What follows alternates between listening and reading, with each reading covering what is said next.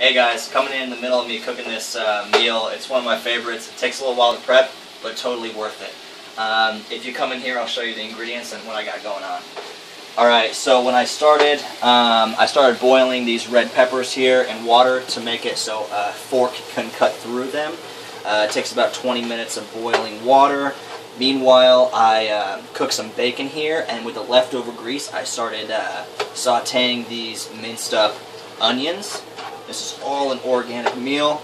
And then once they were sauteed in a little bit of bacon grease, I threw in the grass-fed ground beef. Now, once this is just browned, we don't need it all the way cooked through because it's going to go in the barbecue or oven if you don't want to go in the barbecue. Now, the next step in this process is I'm going to take this meat and I'm going to stuff these almost to the top.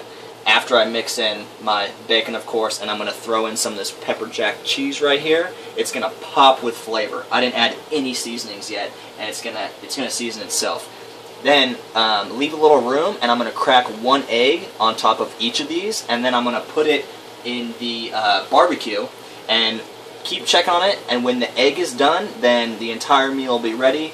I'm going to have a side salad, maybe some asparagus, and it's going to be high protein, tons of nutrients, a cheap, affordable meal to make, and I love it. It's one of my favorites. Try it out, tell me what you think, and let me know.